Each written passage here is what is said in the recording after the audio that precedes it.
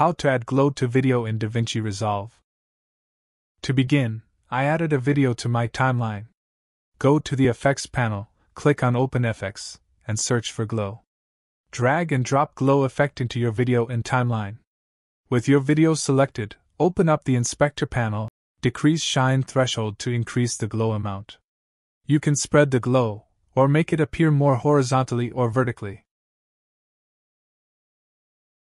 Also, you can increase gain and gamma to have more glow or increase saturation to have a more saturated glow.